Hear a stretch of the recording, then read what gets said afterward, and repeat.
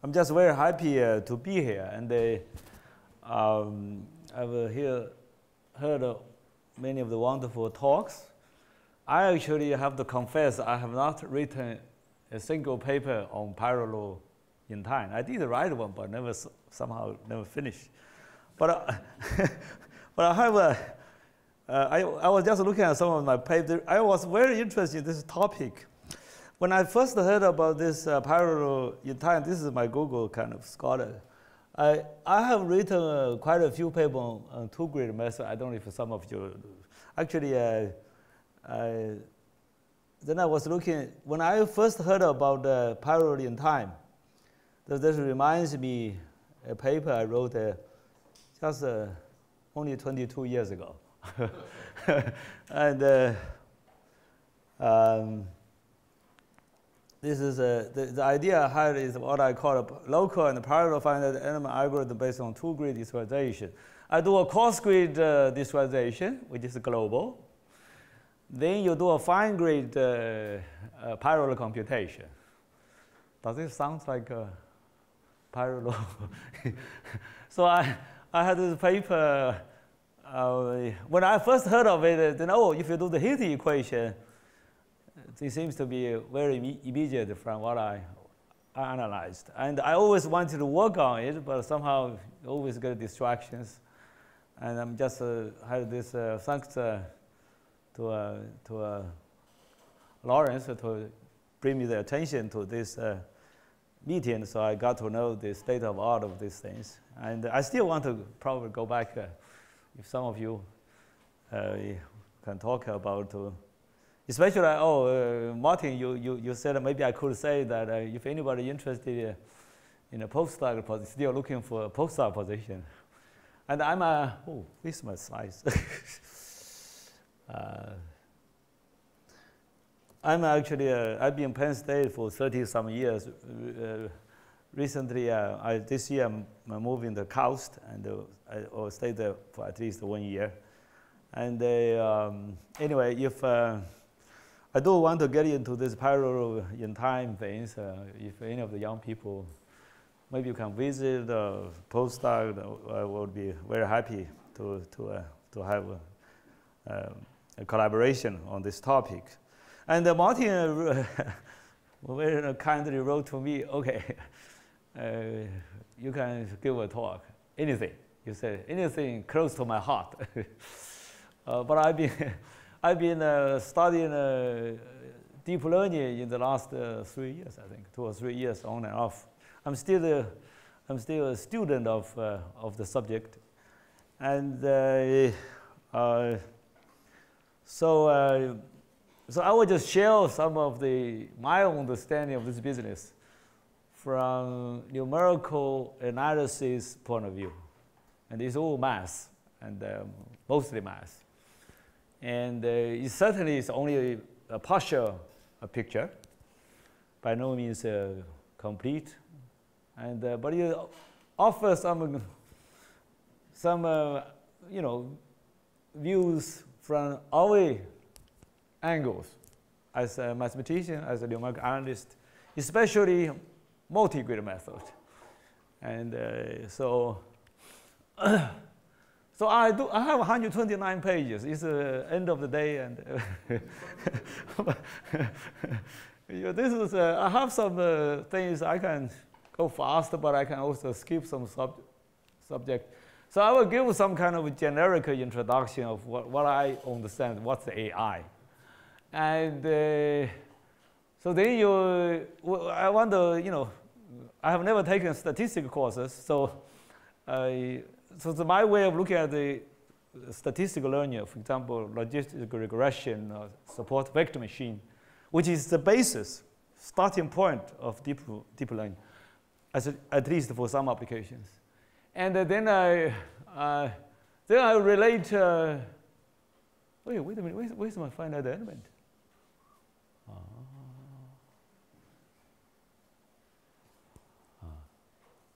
Did I miss the finite element? This slides. Okay. Then I will talk about the. Then I'll talk about the. I think I've missed some slides where I probably should go back to get the slides. Then I talk about the convolutional neural network, which is which I viewed as a small variation of multigrid, as we know. And another thing is that using neural network solving partial differential equations. And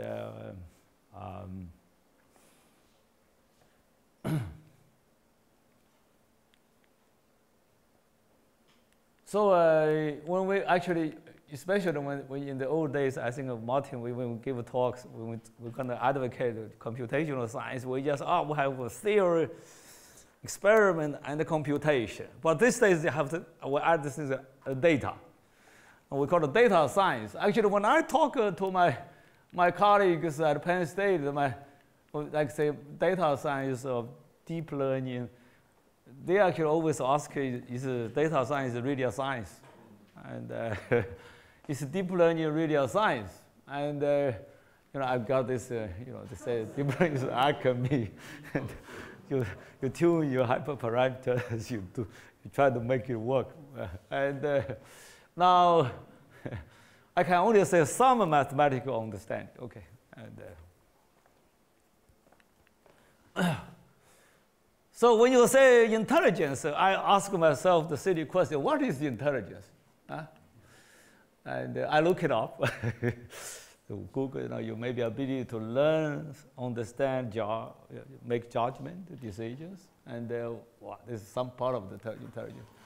And we have this brain, we make the decision. That's our natural brain. Then you have the artificial brain, neural network. It's designed by the human. So artificial intelligence is the machine intelligence. And so it's actually developed by the man.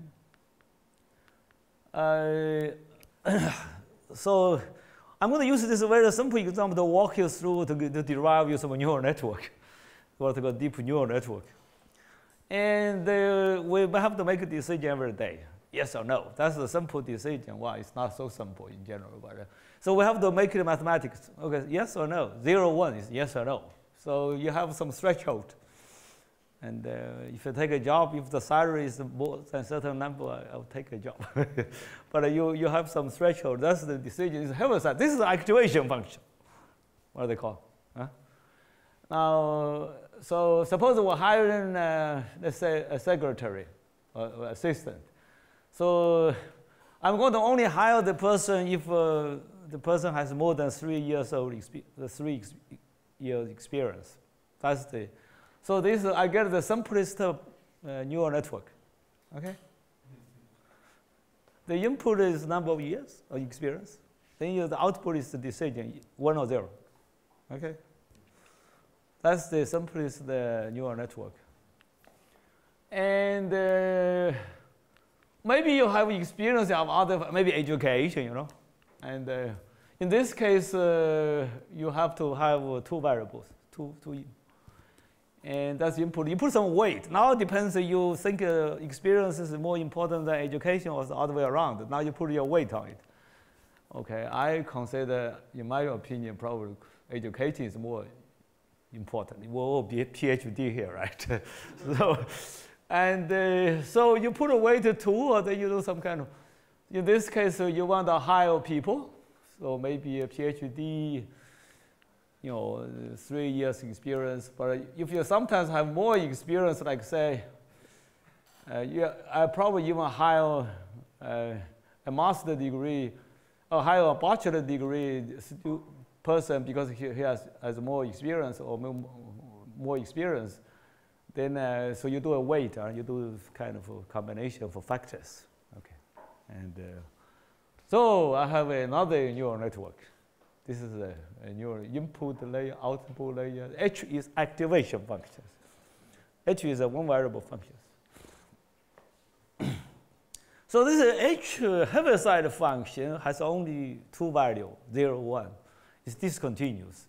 In the old days of machine learning, that's how people use these things. But then this one actually is out of favor because it's discontinuous. You cannot even take derivatives. So But for other reasons, suppose I want to hire somebody also in the meantime, I also give the salary to the person. In this case, I'm going to use this is the most popular activation function in machine learning. ReLU.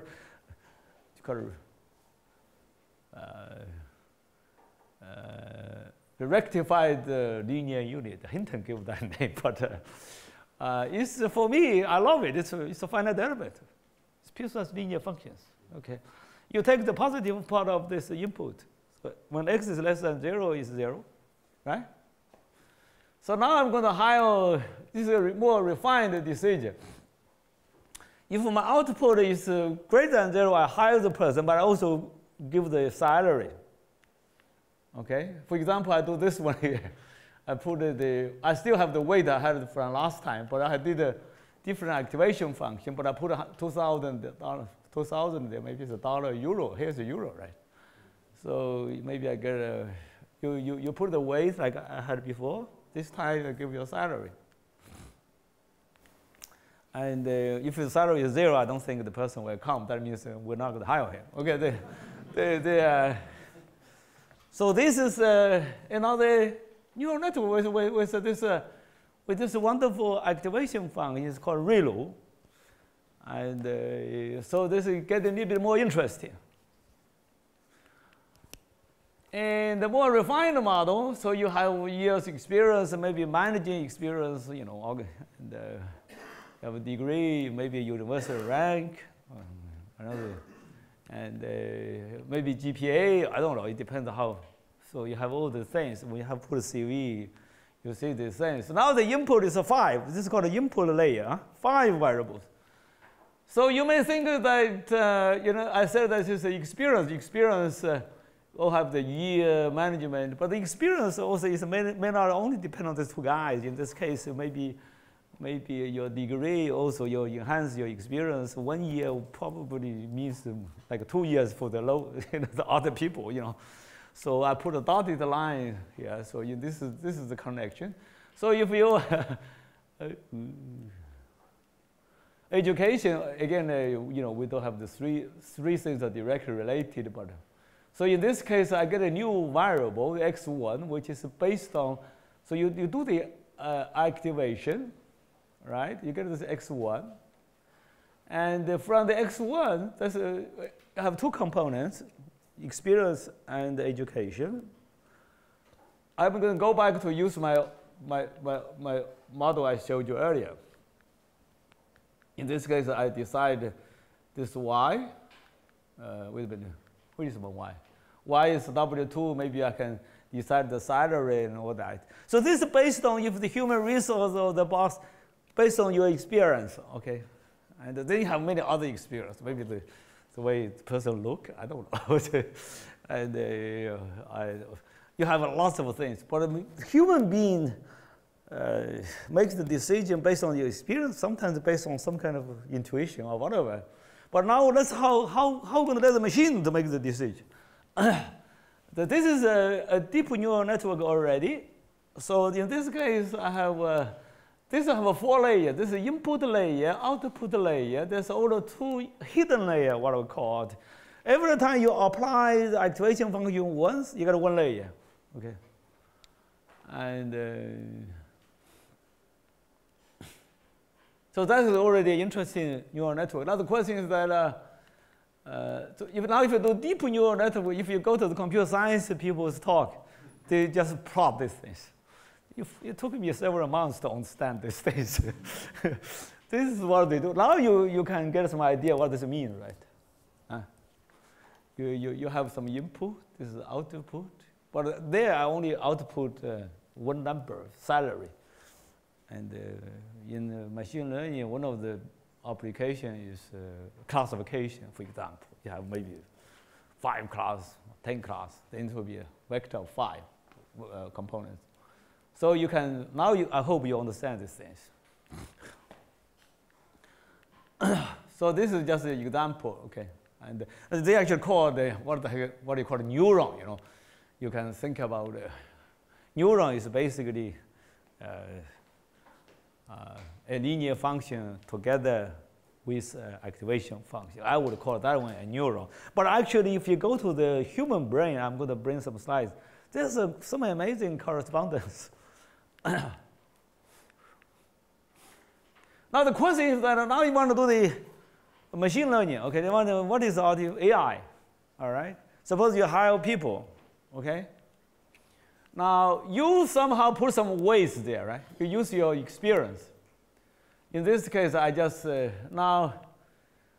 But when you do the machine learning, the data does the job. Okay. Okay. Well, how do I make it more precise here? Now the thing is that so you have to have some data. Namely, you hired some people. Let's say 100 people.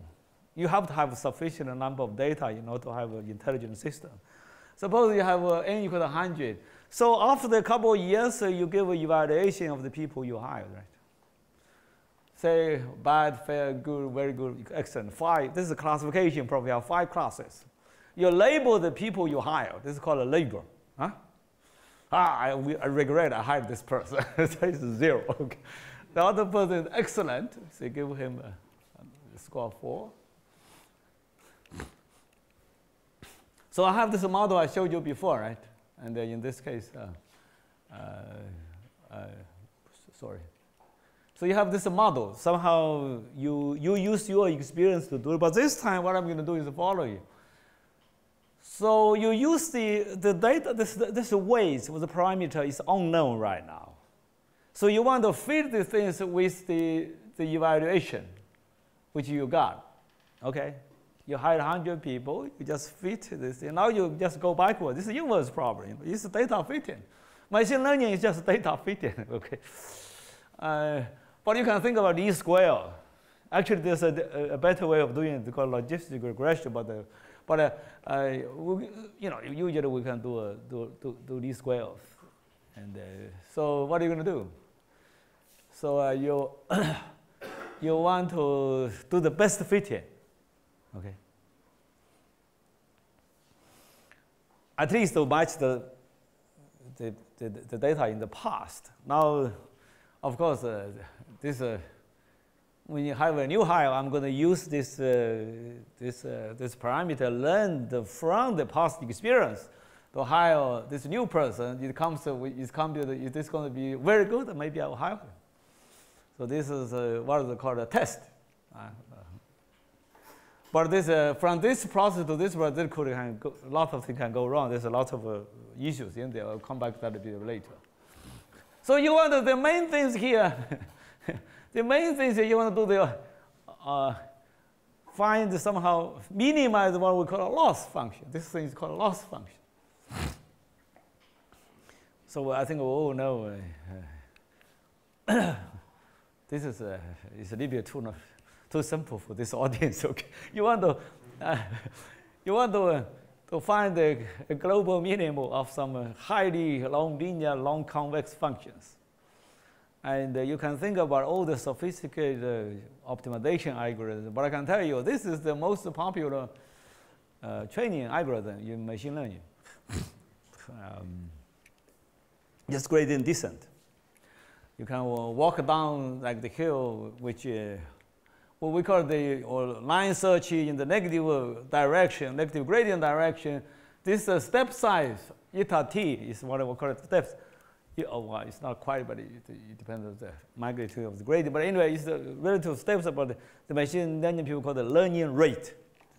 The tuning this learning rate, if it's too much, you know it's not good. If it's too little, it's not good. So you have to tune these things. Tuning the learning rate is a big deal.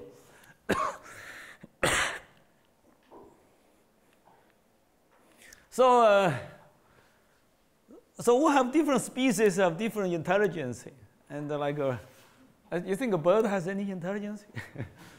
And a horse, even a human being? Actually, I just saw a movie recently. I don't know if anybody watched this. I saw this about a month ago. And this horse has a very good relation with this. They communicate as some intelligence. So if you statistics, if you think about this functional class to do the learning, and the linear regression, it seems still the most popular. Amazing things that this, being a mathematician, you find you want to, somehow the linear model is also still very most commonly used in practice. And well, of course, I'm going to come back to the mathematics for that one a little bit later. Then the linear model, which you can also think about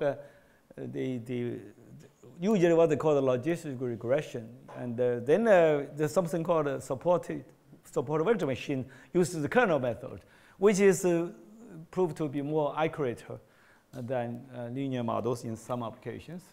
And I think these days, deep neural network seems to be taking over, beat over most of the classical learning problems, linear algorithm.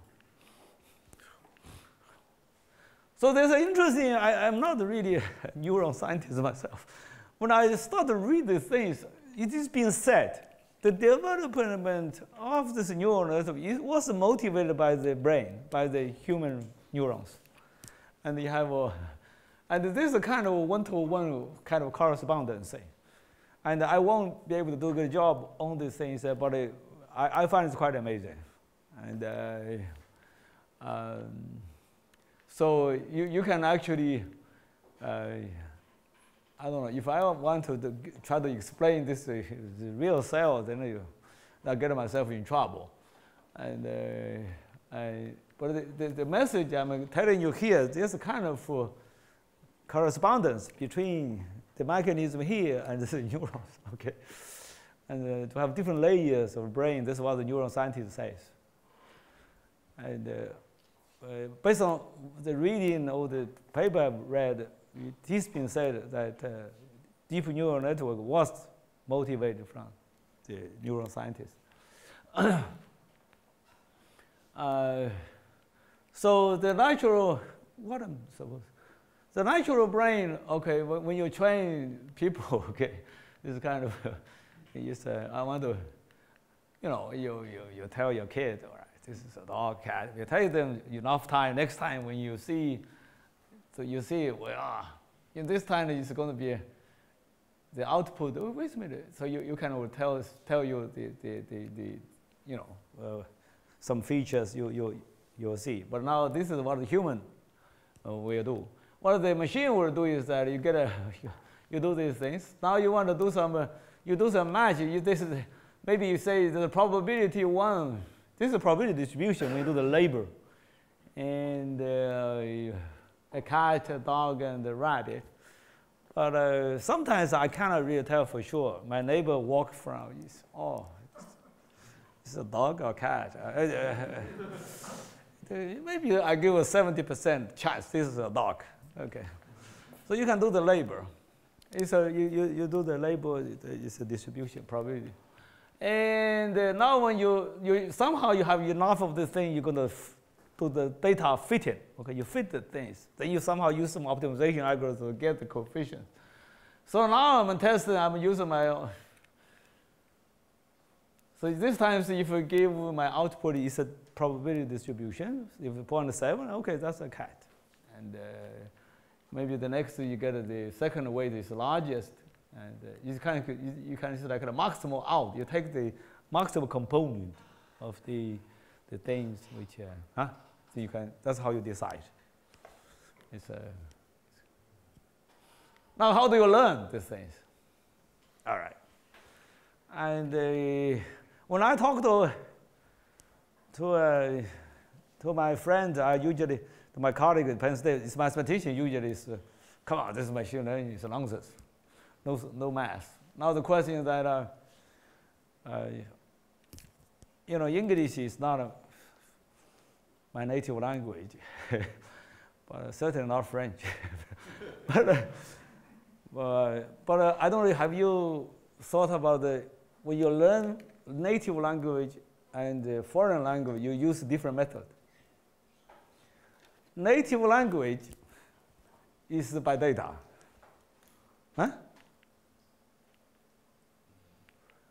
you follow what your parents say, your siblings. You don't learn grammar. Just say it. And but you have to practice quite a bit. Okay. But if you I study English, the first class you go, you have to do the pronunciation, you have to learn the grammar. I learn theory, okay? I have to go theoretical things. I learn the theory of the language. You have the rules. You don't, actually, if you learn the things, the nice thing about the theory is you can actually start to speak, okay? Jenna Papa Fancy or something. you can actually say it very quickly, right? And, but you cannot say it. So there's a distinction. For computational science, we use the, solve the Navier-Stokes equation, Maxwell equation, all the physical law. That's like a physical theory. Huh? And, but I'm asking my friends who question about the validity of the data science. So I actually found that I still speak better my native language than my foreign language. I learned the former one by data, the other one by theory. And well, of course, it's very difficult to draw a distinction. You actually put these two things together. The native language, you will go to school to study. Then when you're the foreign language, you want to study in the class, and you have to somehow go practice. And so if you think about it, if you think about the machine learning in general, I use that example as an analogy. If you think about, I call it logics. I didn't find a better word, okay? Or maybe theory, or some kind of rules, physical principle, laws, okay? So you have theoretical science, computer science. Well, computational science, traditionally at least, are mostly based on physical models. But the other thing is the data. For example, experiment, I don't know. Experiment, you just try different things. If it works, you get it. Data science, certainly. But now the things that computer science do machine learning, for you do image classification, they just from data to data. Now the question is that I can say, why don't you do the data and logic together? If you know something in advance already, you know some rules. If there's so you should combine this together. So you should put the physical law in your loss function. Okay. This is something called, Professor, George Kayadakis, for example, he has a group called PinT, physics-informed neural network. So when you're in your loss function, you put your PDE in there, look at but then you also put some data there. So, if you have data, you use, if you know the physics, you should use the physics.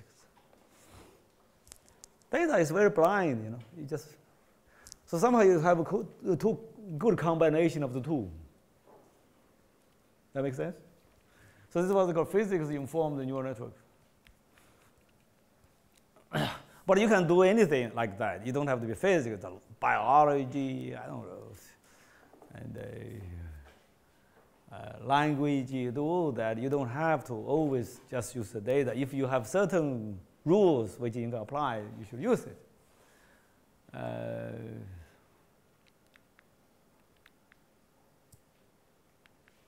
That's my quick introduction to what these people call AI. You have any questions? And now the question is that if the example I gave you, for example, is like a classification problem. That somebody is bad, fair, good, very good, excellent. And if you really think about it, and there are lots of things in practice in life, all classifications. Decision yes or no, that's a classification. So if you go to the classification, if you go to, so the, anyway, so you use the, machine learning, there are different ways of doing machine learning. If you, I'm going to, what do we do? Come on. there's all kinds of machine learning, but you have the supervised learning is something I'm going to talk about. This unsupervised learning, reinforcement learning, this is all very important. And this is a wide open area, but reinforcement learning is very important. Autonomous driving, for example, is a very good example of reinforcement learning. But supervised learning is something I'm going to just explain to you a little bit. So again, we'll come back to this example. How can a machine tell the difference, okay, between three different species? And here's the deal. Now we have to convert this image into mathematics. Suppose this is 300 million pixels. So that means if you take this things as a 3 million component vector, so you put this in the Euclidean space of 3 million dimensions. Okay, this is when you do machine learning, they always think high dimensional, curse of dimensionality. Somehow, the machine learning people, if you think about something image, and they actually tell you apart, make a long vector. Convolutional neural network is a little bit different. They can treat this as a two-dimensional function when if you think about it, the image. But they actually, especially this transformer these days, the most advanced technology, they treat this just as a vector. And now you place this point into 3 million dimensions. Now the question is a moment of faith, huh? And if you are able to tell the difference between this three type of, these points in 3 million dimensions, you better believe they somehow should cluster close to each other. Of course, what are the means? Something close to each other. When you see an image, if I shift this to the right a little bit, I'm still the same person. But if you think about Euclidean metrics, this can be very big.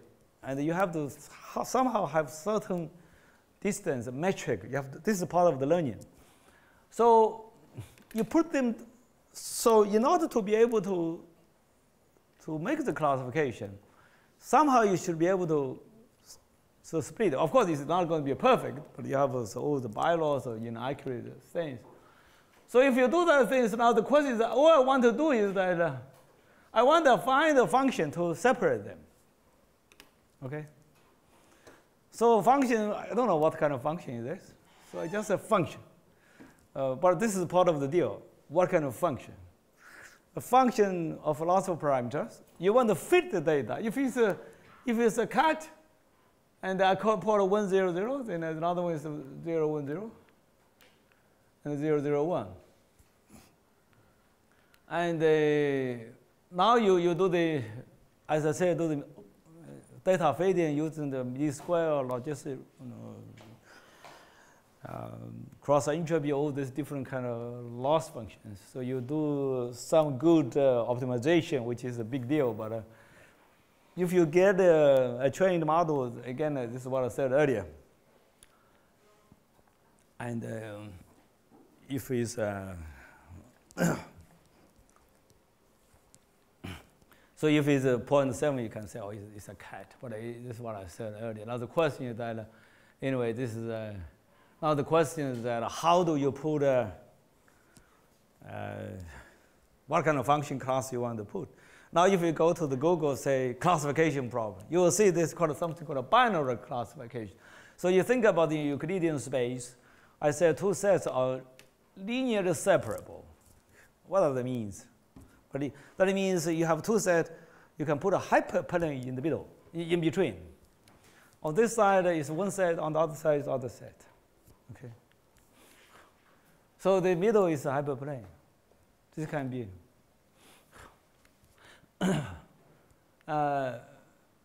Amazingly enough, the linear regression, based on my limited understanding of statistics, that's the function they are using. If you give me some complicated data, they want to do a linear regression. You just want to find the hyperplane in the middle. What if, of course, you can have, anyway, this side is a positive, this side is negative, you find the hyperplane. Now, this is You can have a different definition. Actually, for some reason, with the statistical books, they usually talk about binary classification. But we should usually when they do multi-class, they just want to do a binary first, then another binary is kind of every time you do a two. But you can actually do multiple class. Okay, this way to generalize these things. You introduce two linear functions. Okay, two classes have two linear functions. This is just a little bit of mathematics here. I apologize for those of you who have studied statistics, but I actually gave this talk in statistical department several times. They have never seen this before. And this is kind of a naive mathematical way of doing these things. But so the way you find the two linear functions such that the first class, my first linear function is maximal. The second class, my second linear function is maximum. Okay, this is if you take the difference, is equivalent to the previous one. But this one has the advantage. You can take this like to n set, k set. Okay. So if I take three classes, and A1 means that my first linear function is bigger than all the rest. A2 means my second linear function is bigger than the rest. Now you can take these things to the K classes, okay? What is interesting is that you can take these things here, but this is what they call, you basically pick the maximal. If the ith component is maximum, it means this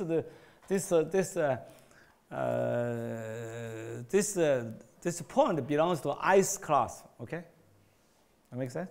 But there's something called a softmax. Softmax, you basically take the exponential. Exponential is a monotone function. Then you divide all the sum it up. This becomes, if you look at these things, this is between 0 and 1. It becomes a probability distribution. It's between 0 and 1. Anyway, if you go to the now the question is that I'm going to assume that you have some k set because linearly separable. Now the question is, how do you find those planes? Huh? So this, this is some wonderful thing. This is what we call a likelihood function. You put all this softmax, all this probability together, you multiply them together. You can actually prove that if this p theta is greater than half, then the theta, whatever theta makes the p theta to be greater, if you statistically call them likelihood function, maximal likelihood is a key word. Huh?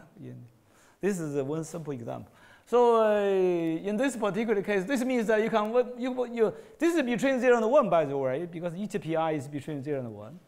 And so you want to make this one to be as big as possible. So you want to maximize this function, right?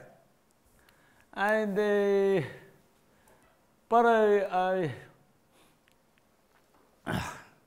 interesting thing is that I still, if you take the maximal, you do the concave function maximal.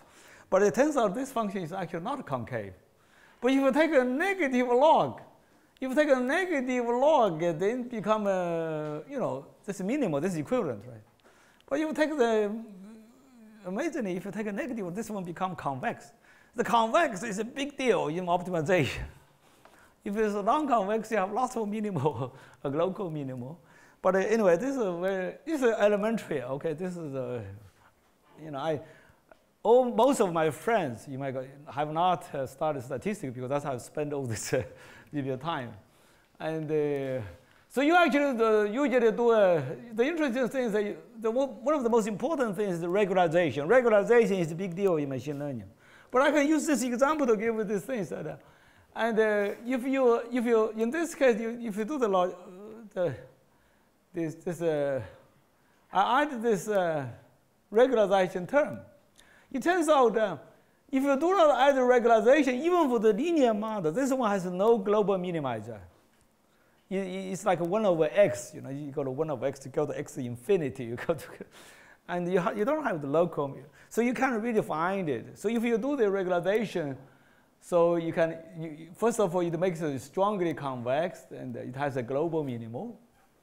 And so if you If you don't do the lambda equal to 0, if you don't have the regularization, and then this one may not have it has no global minimum for this one. So if lambda is sufficiently small, you have a global minimum. You find the global minimum, you do the job. This is what they call logistic regression. Okay. So even for the linear model, you need a regularization. Why do we need the regularization? At least for this one, I have a stronger convex. You have global minimum over that. But the main thing is about the generalization. Now, if you have two sets here, right? If you have two sets here, you have infinitely different places you can put this hyperplane. In machine learning, there's a keyword called over-parameterization. Huh? They put billions, I'm not exaggerating, billions of parameters. But the data, how can you get? How many data you can get? A few million? So maybe Google, they can 100 million. You have more parameter than data. There's no way, we have a problem here. It's always on the determinate system. You want to introduce regularization. But now there are lots of global. Global minimum means that you can put any hyperplane in between. Now, what's the best place to put? The best place to put is what they call the generalization accuracy will be good. If you next time you give me a data, I want to test does that belong to A1 or belongs to A2? This certainly is not a good spot. If I have something is here, it's a little bit to that side, then okay, this plane tells me it belongs to A1. It's not good. So what do you think is the best place? I put it in the middle. This is what they call the supported vector machine. You put it in the middle. And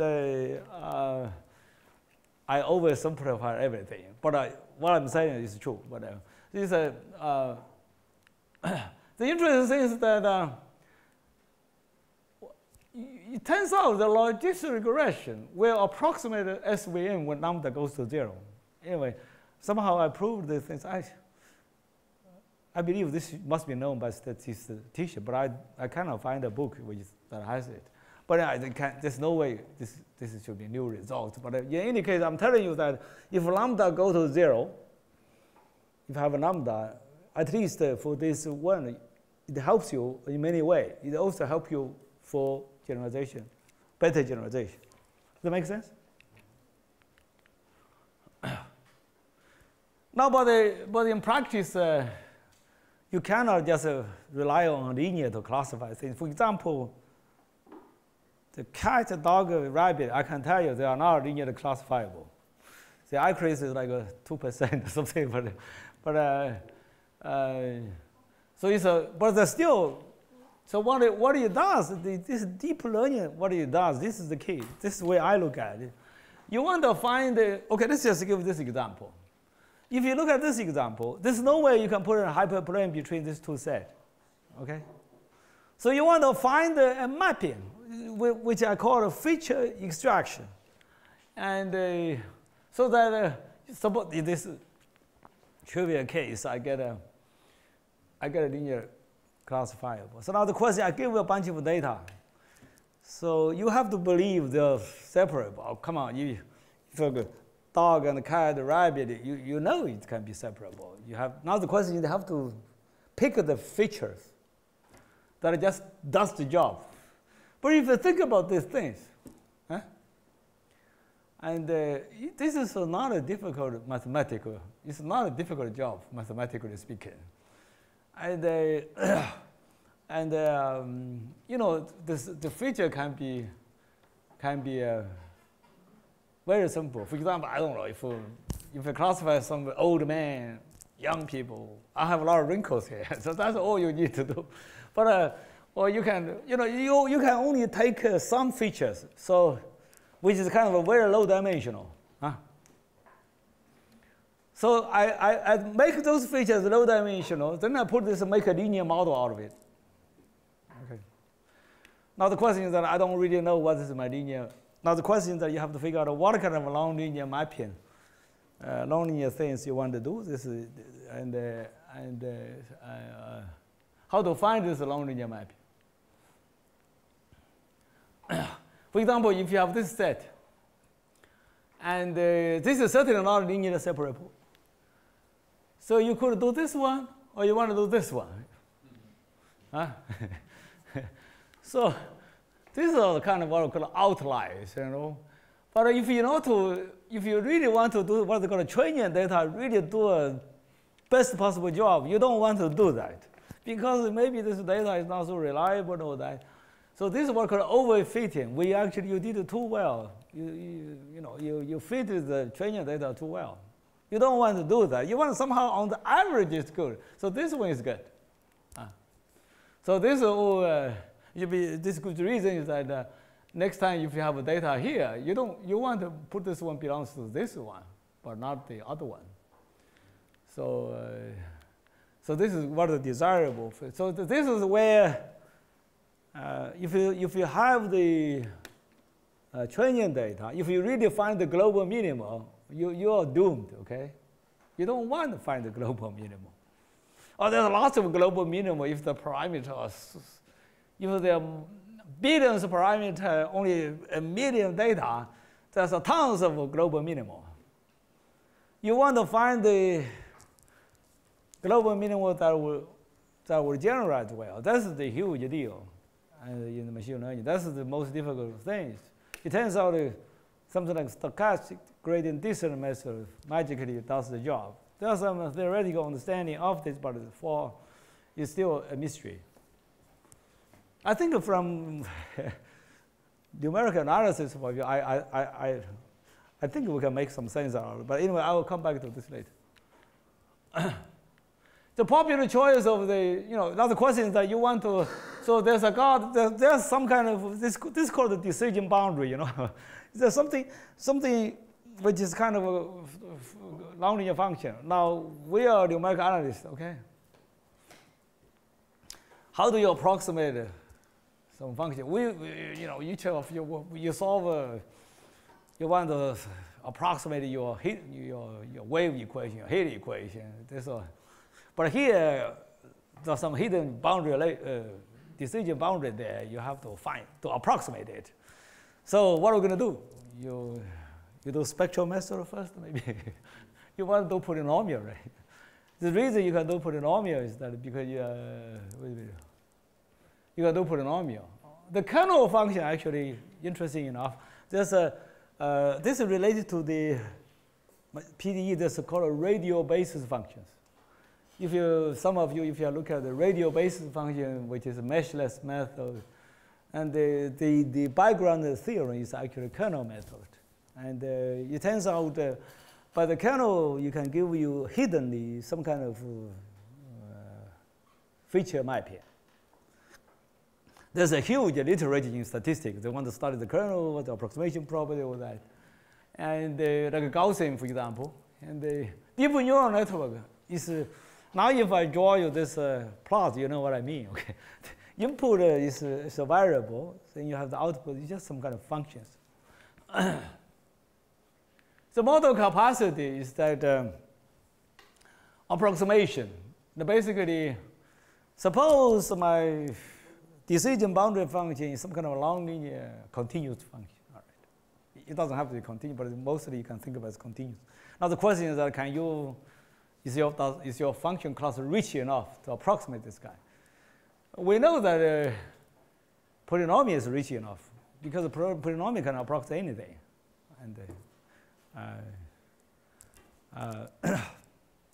this is called a Weierstrass theorem.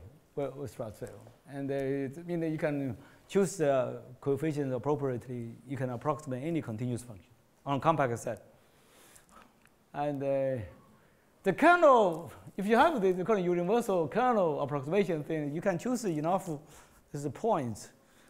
And there's also approximation theorem of that kind. Especially for those of you who do the radial basis function kind of method, that's the question you have to ask, why your method converge. This is the one that is, if you do these funny looking functions, okay? You take linear functions, you take activation. So far we have seen the heaven side and ReLU, right? to only one layer. This is in neurons. Given any function, can you find a bunch of AIWBI and as n approaches infinity, this would approach to F? That's the first question, at least from a mathematician's point of view, I want to know. And what do you think? Under what condition? Let's just relax a little bit. For those of you who know the answer, you'll be quiet. but if you don't know the answer, it's fun. I promise you. Martin, have you seen this before? I think so. Okay, good. So you're quiet. What if omega is a polynomial? Is it going to do the job? What do you think? The name of the game is that sigma is fixed. We all love polynomials.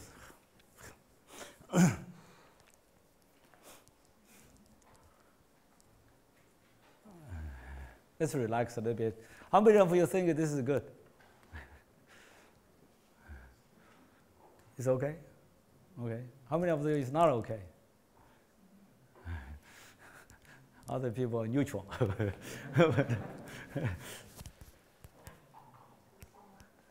The answer is no. Because if sigma is a polynomial degree 5, one variable is fixed. If you do multivariable, if you do composition of a multivariable linear function, it's always degree 5 with multivariable. If you give me a function is degree 6, you cannot approximate it. Now, so the polynomial is when you do machine learning, most of the people, they say the key word in machine learning is nonlinearity. But this is not quite right. Because the polynomial is also nonlinear. For nonlinear, you cannot do the job. Now the question, under which condition you think this one will have approximation? If you not have seen this answer before, I'll give you a moment to think about it. The answer will surprise you. It surprised me greatly.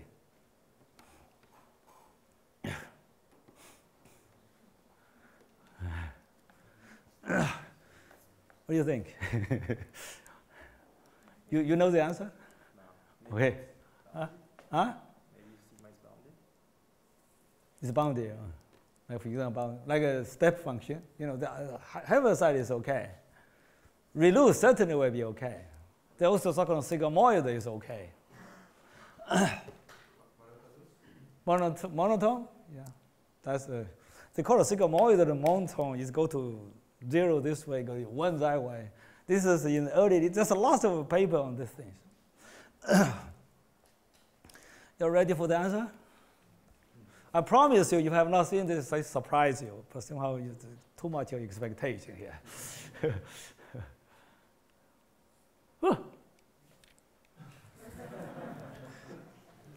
As long as it's not a polynomial, it's all okay. Is that?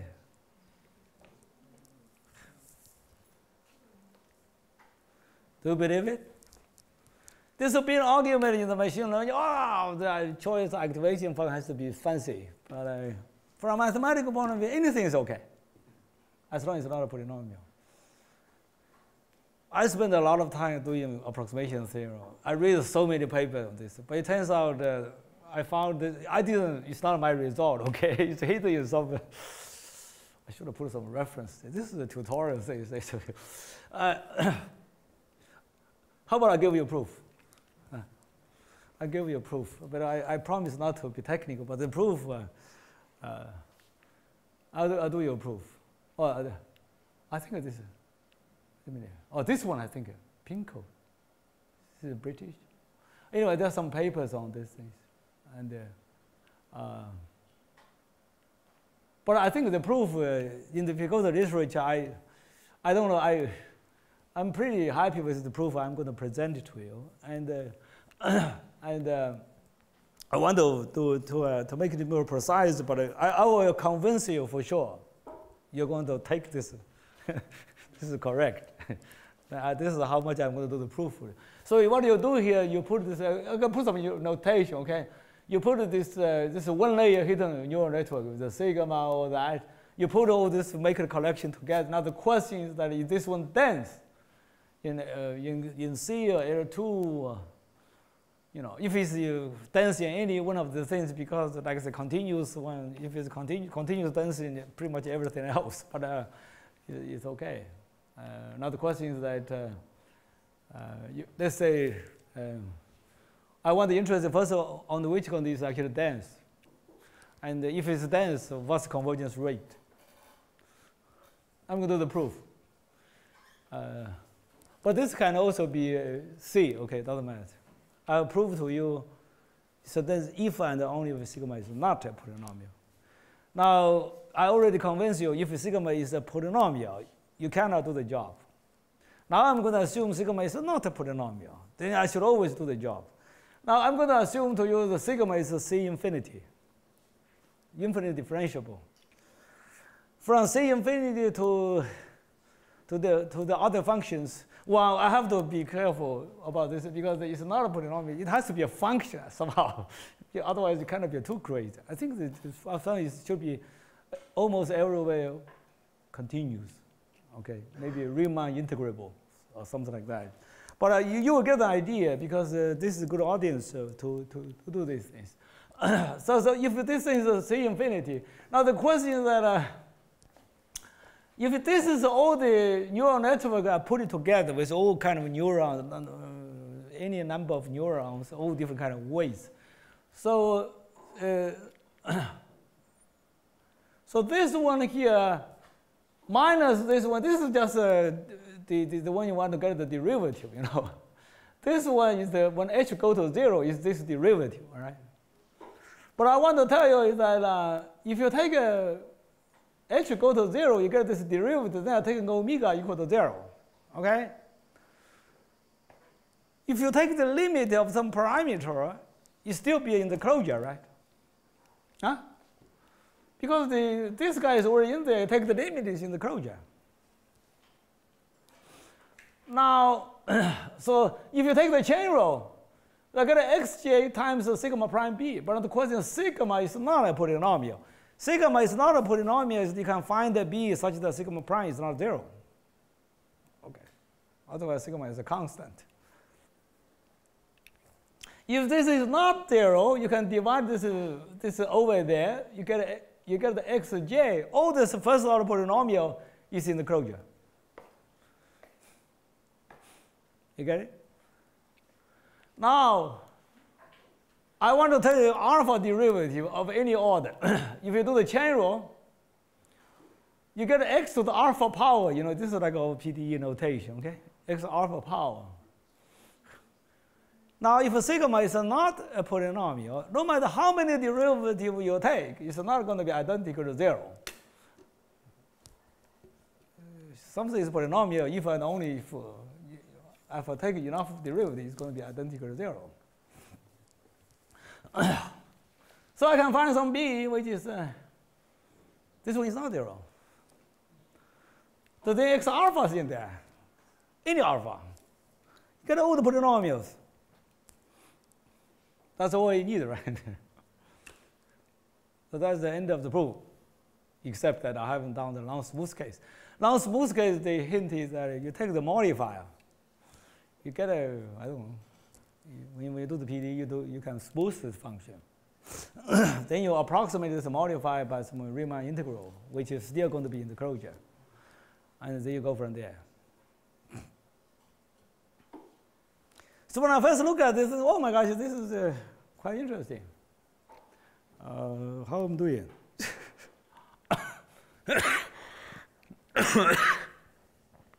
Oh, I forgot my water.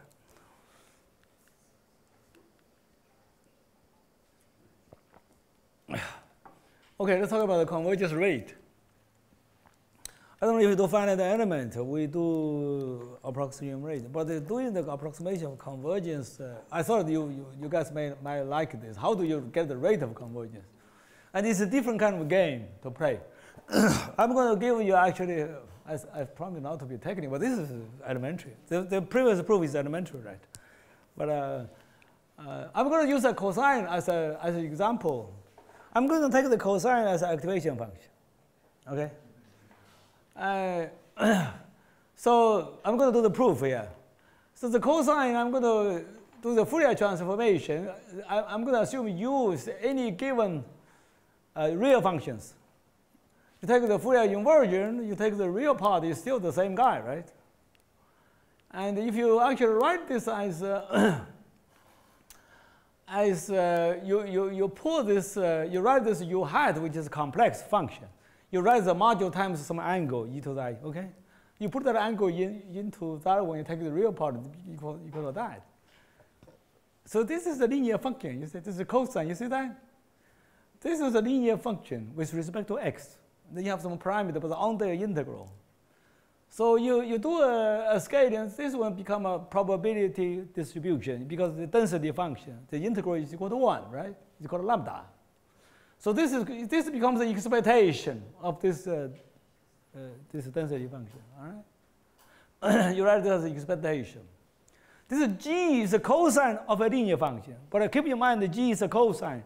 It's bounded by 1, okay? I'm going to use that later. Now you do sampling argument. This is what they call it. But I don't use any probability here. I'm just,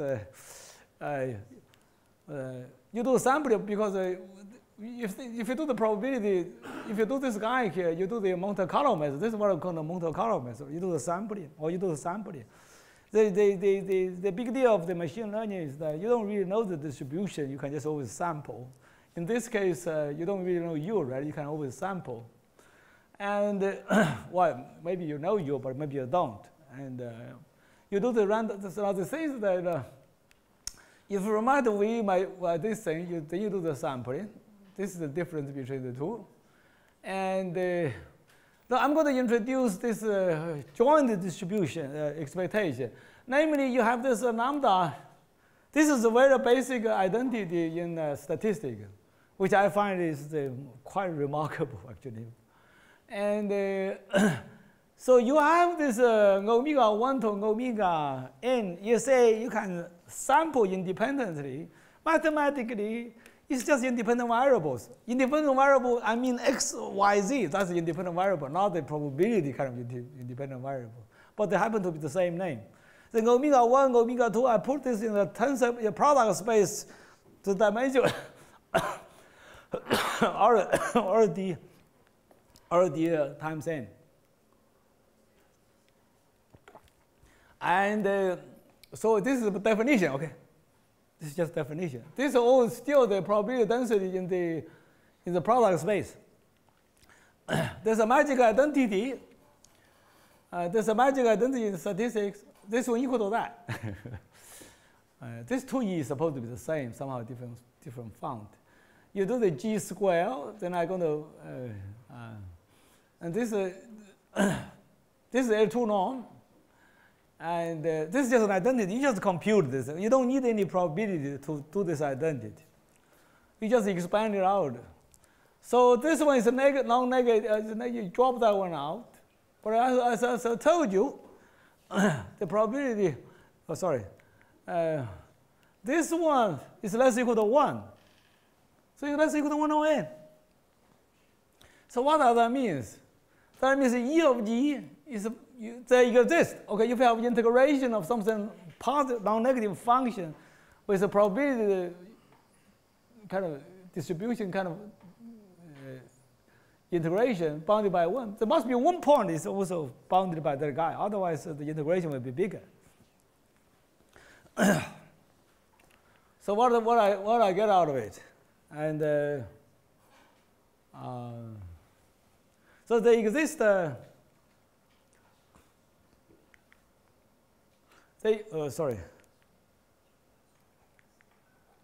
So it exists, this one, sorry. So for any u, there exists some coefficient un, okay, which is in the neural network base. The L2 norm is bound to the n to the negative half. And if you really look at the thing, the coefficients are actually bounded by m. So this is a sampling argument. In finite element, we do Bramble-Hilbert lemma, or the Poisson, and the kernel method also. But this one is a sampling argument. Again, it's not new. Okay, it's just I just made it sounds a little bit more or less trivial. No probability language, but so this actually I'm not doing good with my time. So how much time I have spoken so far? You still have time. Okay, and so this is, I'm going to show you something which I'm very happy that I've got, which is so now the way to do is that we're going to record something. We're going to do some math, right? So we're going to have the neural network, which is what kind of stable neural network, because when I do the sampling argument, this is bounded by m, you know, it's 1 over. So I'm going to, so omega I can be anything, and then I put an m there. So you can do it in general that consider dictionary. Dictionary that D is, for example, is set to look like this. D in this case is all the sigma W omega dot x plus B. That's all the collection of D. Okay. And so this is we call it kind of one-layer neural network. Now we're going to consider approximation problem. But this is things, and I spend quite a bit of time in this topic. Maybe I like to share some of the results to you. So let's go, we call it dictionary. Dictionary in this case, I can even write these things here. This dictionary here, this dictionary is a sigma. This is D. Is all this sigma W dot x plus B. This is all this possible set like this. And it's a dictionary. So this can be a plus or minus. Let's just put the plus or minus there. So these are all the possible things in there. So so the important thing is that we'll take the convex hull of this dictionary. Take the convex hull on some Hilbert space. Let's say L2. Okay. Such that the coefficient is bounded by that. Oh, actually, for r equal to 1, I beg your pardon. For our B1D is actually the convex hull. Sorry, B1D is the closed convex hull of D. This is going to be my functional space that I'm going to identify so that my neural network can approximate. For example, in what we do, okay, H1, H2, H3. Here I call I'm going to call this, so the kind of analysis we do, this H1, H2, you don't get a good estimate. This is a kind of replacement of the H1, H2, H3, the Sobolev space, or W. This is not a Sobolev space. And so with the kind of variation space, we want to introduce this K1D, which is I borrowed the notation from approximation literature. Such that you could F is the kind of the smallest for the BRD with radius R. If you think about like a Hilbert space, like a Sobolev space, you can think about the Sobolev space. If you already know the norm, you know the radius about bounded R. In this case, I know the radius. I use that to define the space, the norm of that guy. It's a little bit technical, but you can actually prove that this variation space is a Banach space. Why I'm interested in these things? I have the sampling argument I showed you for the cosine. Now the question is how general that argument can go. I believe we have identified the right space is the most general. So the way to go is the following. So if I do this, now I'm asking myself a question. If you do the sampling argument, you know the sigma AI is bounded by some m.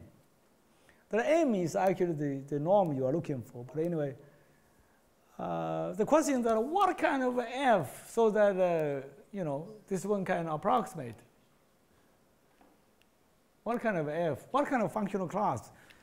And to get some rate, to get some norm convergence, the argument I made you before is the quantitative convergence. You say I know it's convergent, but I don't have any rate. But this time I want to have norm convergence, and so it turns out that this one is if and only if, as long as my function is in my K1D. And then you can approximate. But the most interesting thing is that as long as it's in K1D, you can always get into the negative half. So this actually means that we have identified the right functional class that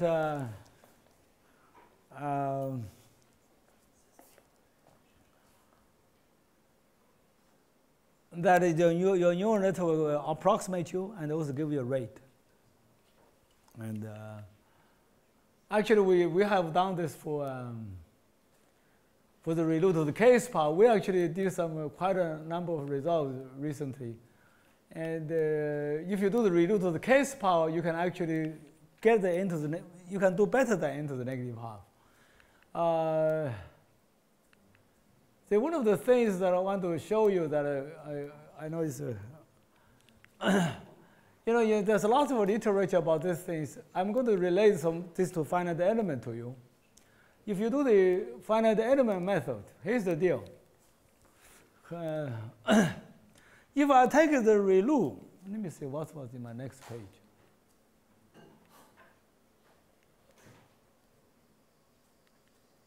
If I do here's the question here. If I take if sigma k equal to 1 is piecewise linear composed with a linear function is a multidimensional piecewise linear function. That's a finite element. Can you visualize that? If this is a linear function, right? Sigma, suppose k equal to 1 is a piecewise linear function. It's a piecewise linear function of multi-dimension. If you want to subdivide the subdomain into simplex, you get a piecewise linear finite element. There's something remarkable going on here. Suppose when you say the degree of freedom or the number of parameters for a finite element space, you count the number of elements, right? That's called n. Now, for neural network, I also have this n, but a different n. But still, if you think the number of parameters is what it matters, if that's the metric you are using, then the neural network is so much better, with d times better than finite element. D power, if you think about d equal to 3, in 3D, if the piecewise linear, you get a h squared, right? Whatever.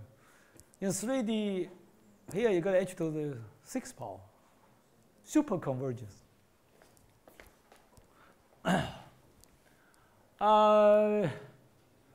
Anyway, I want to repeat, for example, the neural network. This here. That's the one shallow neural network. When you do the deep neural network, you get, let me just repeat this again. You do the linear function, maybe, then you do the activation, then you do the linear again. You go to activation again. This is the more you do, you get more layer you get, the deeper you get. Now the question is that if the DNA is just linear, wait a minute, why am I doing this again? One of the conclusions I want to make is that before I wrap up soon, maybe if you plot these things, you do this linear activation. One of the things where hopefully it's easy to convince yourself, if you take a two piecewise linear function, do a composition together, it's still piecewise linear. The boundary is still polyhedrons. So now, if I subdivide the polyhedron into simplices, you get a finite element. linear finite element. Aha. ReLU DNA is the most popular deep neural network. As a function class, it's what we have been doing for ages. Okay, it's a finite element. Actually, this is what we all know. So now, this finite element. So the question here is that ReLU DNA is a finite element. Now, the another question is that if it's any finite element, can that be also written as a DNA?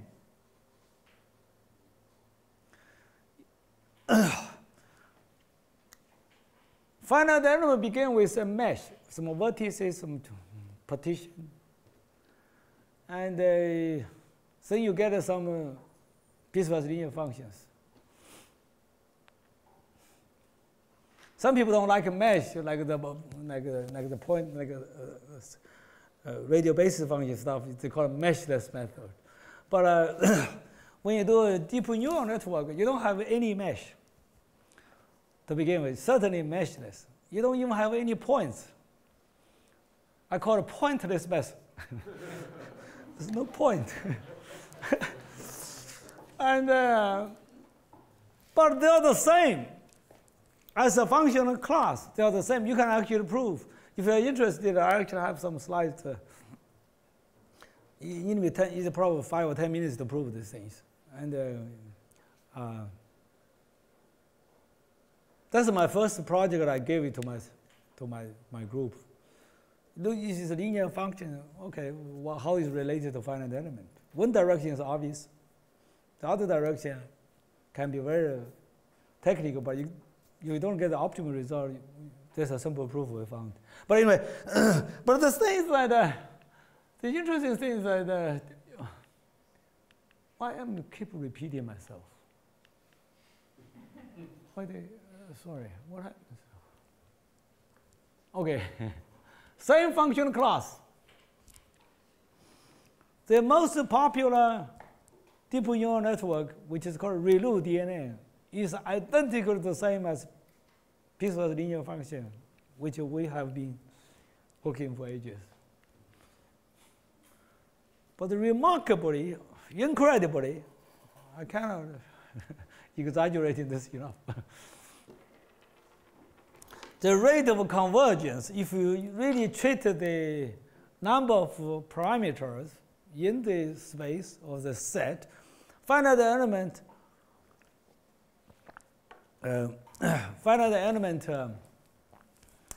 is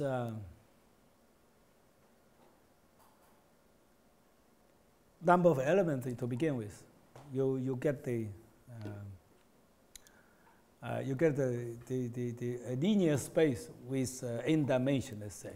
Here you have n parameter, but they're not a space. If you add the two activation function, two linear space with two neural networks, n neurons, if you add them together, it becomes 2n neurons. So you know it's not linear. But nevertheless, if you really just say, what's the best approximation rate I can get in terms of the number of parameters? I mentioned to you earlier, if for smooth enough functions, it's a d power better than finite element. If the higher the d, but of course there's a lot of story behind it. What's the constant? What would the other stuff? And what regularity do we need? But let's say you take a Gaussian, you take some kind of smooth functions, but it's still very interesting. Okay, there are big claims in the literature. Wow, deep learning has no curse of dimensionality. The see results like this certainly give you some hint. Oh, this may be supporting that state. But there's a lot of, I think it's promising, but there's still, I think the problem is true, but anyway, it's very interesting. And but at least from here, you can see the potential of it. And so that's that's the things is half. How many slides? I've taken like half of this, and I'm going to summarize here is that so far I have done using this decision making, hiring people as an example. You naturally see some neural network out of it. You also can see this Heaviside is in the old days, that's the activation function people use. ReLU is is first used by the neuroscientists. That's what they said. And you can see naturally has some kind of mathematical orders of charts to have the deep neural network. Then as a function set, the ReLU neural network, I have not proved it, but if you're interested, I can show you proof. That as a function set, they are the same function class for our very old dear friend, piecewise linear functions, finite element. But in terms of approximation property, it's not necessarily a fair comparison because the structure can be very different. The other one is sparse, this one is very dense, but nevertheless, if think about a set with n variables, the way to approximate for smooth enough function, the neural network as the same function class but different structure give you a much, much better rate of convergence. And this result is, we proved it, and the proof is by no means, that's not easy. It's lots of technical stuff. So you might also maybe my proof was wrong, but I still don't quite believe it. But anyway, it's online. Please find a mistake. I think it's okay. And okay, now the thing is that I don't know how much time you're giving me. I want to just outline a little bit. So I said that the most popular deep neural network is ReLU DNA. It's identical to the same to our old friend, piecewise linear finite element method. That's the first message. My second message is that the most popular, until at least 2 years ago, these days you have all this transformer, all this stuff, and sometimes, even for the image classification, still the CNN is still dominating. Convolutional neural network, which is for image classification, the example I showed you earlier. This one, I call something called MGNet. I was able to design a neural network based on multigrid. And then you give, let me show you. But anyway, I don't have much time right. But I want to show you if you do, everybody here know multigrid. This is like a multigrid algorithm, right? This is like a slash cycle. If you do this, and the way I want to do here is I want to, so forgive me, I just rushed this very quickly, is that if you do a 5-point stencil, there's something called a convolution. And if you do the 5-point stencil, this A will be kernel like that. This is what they call a convolution. Okay? It's a discrete convolution for good reason. But and you write the Poisson equation like the convolution things. What I actually do, have these things here. If you do a multigrid, right? You do a multigrid with this is my convolution kind of a notation of a geometrical multigrid. There's no AMG here. Because the reason is the following. The reason is the following. Where's my image? Okay, here's the image here. The reason is that the reason I think I have, oh my gosh, I don't have it. Okay, the reason is that if you give an image, it's a two-dimensional function on very uniform grid. Huh? Pixel, unit square. So we don't have to do AMG, we do geometric multigrid. Okay, for some of those of you, I've been working on multigrid for like 40 years. So the way to do it is that you solve this. You just this is my CNN. This red one is the activation function. It's my feature extraction. And this is how I teach. I've been teaching deep learning like 3 times by now to undergraduates, graduate students.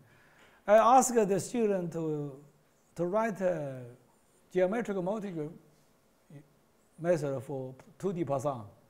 Then I ask them to put this thing in there. Then you have to train them. And so I have a CNN which is identical to multigrid method in structures. Well, you know what the sigma does, ReLU? What the ReLU does? When you actually do, it's like, I don't know, when you do if you do reaction diffusion equation, I don't know if people you do it, I saw people do that. If it's the function is a density, for example, or concentration, you know that guy has to be non-negative. When you do a computation, what do you do when you see a negative number? Huh? You do a ReLU. You do a ReLU. And if it's a negative 0.01, it becomes a 0. If it's a positive, it keeps the original, but that's exactly ReLU. So if you do my multigrid for solve my equation, if I see a negative pixel number, I don't like it. The pixel cannot be negative. I just make it 0. And that's ReLU is what it does. And anyway, the message here is that multigrid with a very small change. If you look at the things here, there's something called a pooling. If you ever play with it, pooling is of a restriction. You have fine grid, coarse grid. It's actually a slash cycle in the CNN. But unit, yesterday I saw a unit, or the day before.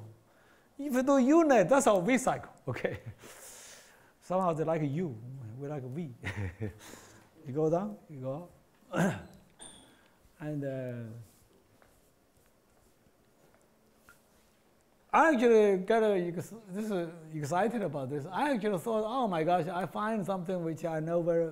So you find the element, ReLU the end, you just find the element. The other most successful network you see, and it's just multigrid. And but I know a lot of mathematics on multigrid. Maybe I can do better.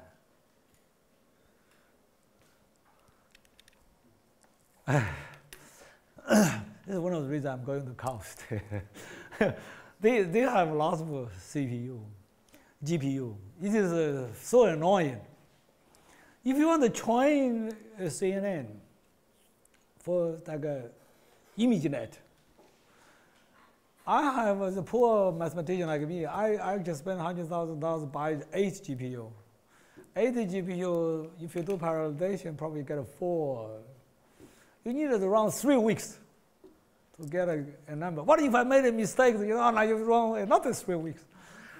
So there's a lot of things to do. This training algorithms are notoriously slow, and they spend a lot of money training these things. The transformer, for example, I said the first transformer they trained in Google, they spent $370 million to train the first transformer.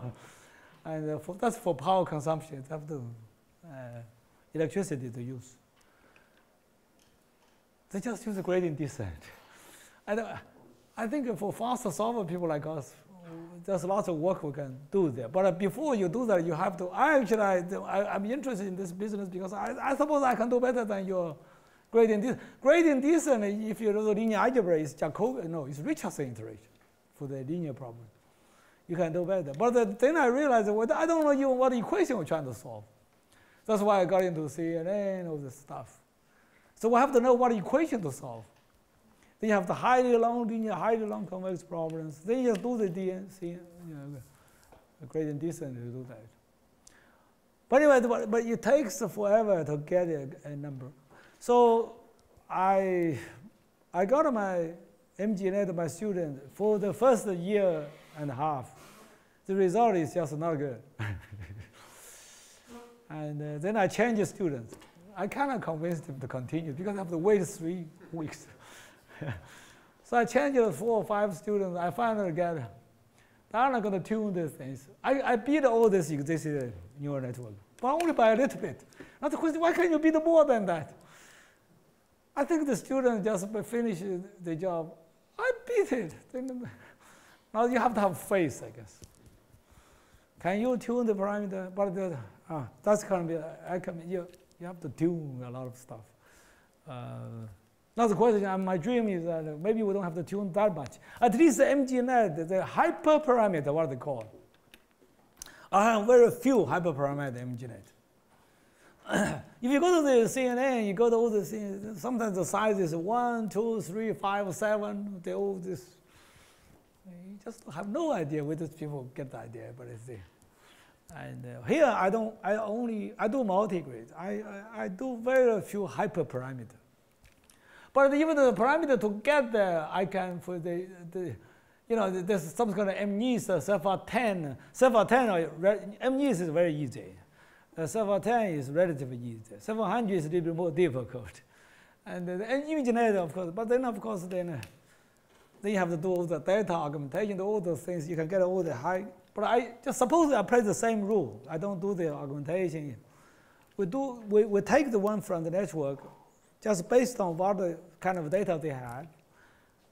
We can, at least I can say it's very competitive. But at least I have very structured neural network. So that's my second message. And this is a multigrid crowd, right? And parallel time is a multigrid algorithm. It's a two-grid method of multigrid. Convolutional neural network, at least you can understand it. I derive from the classical multigrid we do. And that's a geometrical multigrid. There's something called a graph network.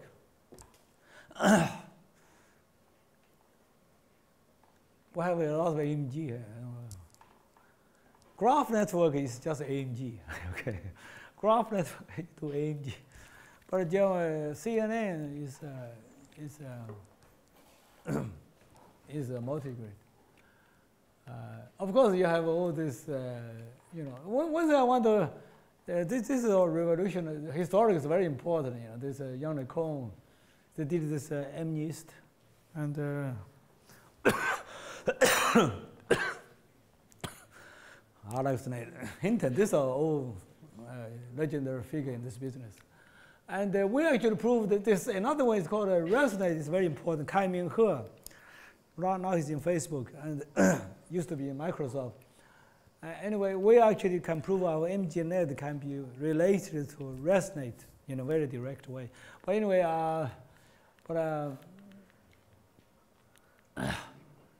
for example, I just bought myself a Tesla because I'm working on these things.